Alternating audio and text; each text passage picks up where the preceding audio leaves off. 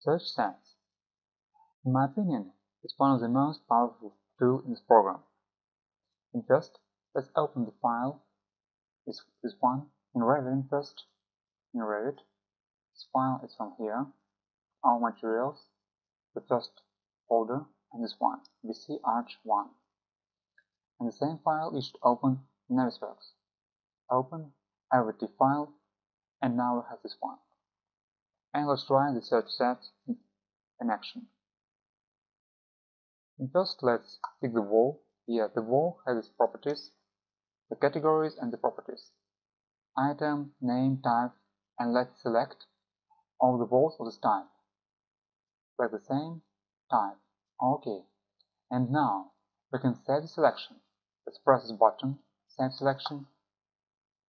And now we have a selection set. Not a search, but selection set. Let's name it Wall. And it has its own icon, the circle and the square inside the circle. OK. This one is selection set. And when I press Escape and do some things in Navisworks, do some actions, and then I can press this one and have this element selected.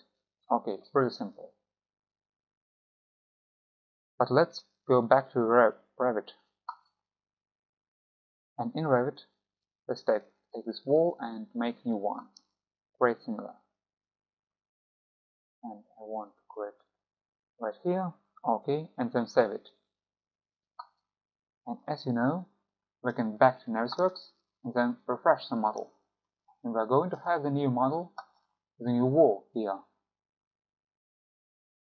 And now we have a new wall. And let's try our selection set. Press it. Yeah, and we can take all the elements, but not this one, not new one. But search set is pretty better than selection set in this way. We can take not only the elements from the current selection from the previous one, but we can take elements using special criteria. But first, we should find items.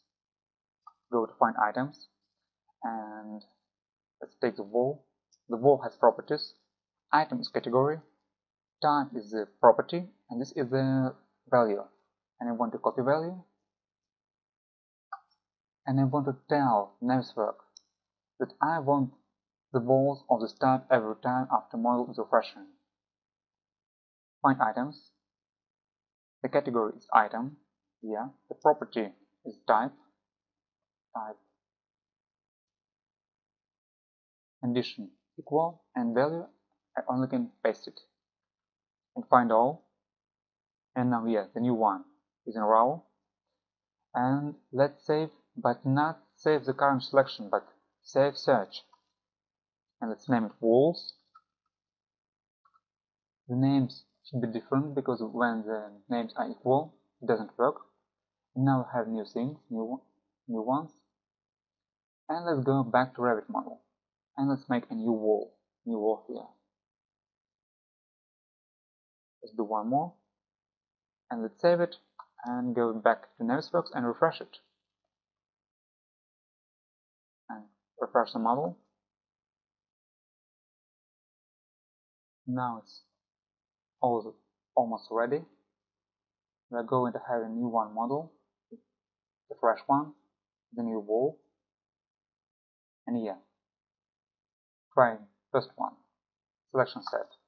Walls are pretty the same, but walls have all the objects, all the new ones, because this is not only the current selection of real objects.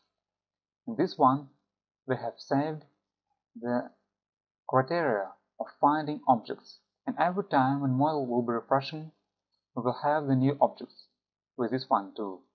And you should know that we can make our new findings ways and use not only one criteria, but you can take the walls on the special floor with special thickness and what do you want using this tool, we find items and then save the search.